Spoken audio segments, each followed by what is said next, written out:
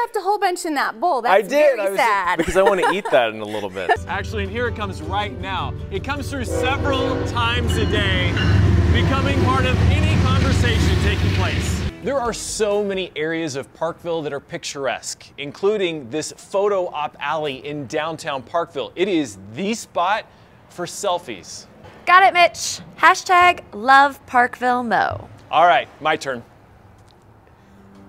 Just celebrated their birthday. They did. Happy 210 day. Okay, so today is the day. The kettles come out today. Sometimes you're under, again, you're on a tight deadline, and you have to make that decision on whether or not you're going to move forward with that contract. And George had so many different ideas, and those ideas actually led to the Parkville we love today. Anything Goes is a musical. That's why this is here, and we will be hearing her sing in just a few minutes. So let's talk a little bit about Anything Goes. This musical's been around for a very long time.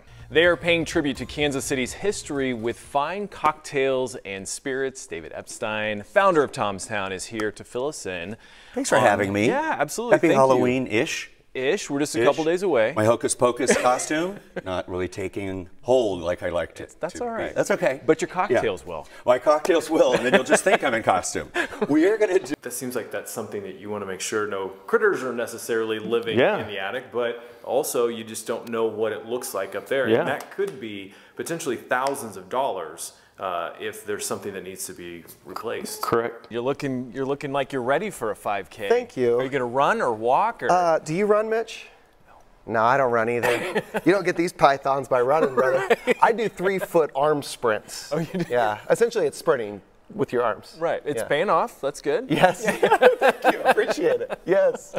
All right. So let's talk a little bit about Noah's bandage. Sure. I always recommend using more pie crust than you actually need so that you can trim off the excess. Because and then you have a little to eat too, right? Absolutely. You stick it in the oven with some cinnamon and sugar on it, and that's like dessert, right? Oh, I love it.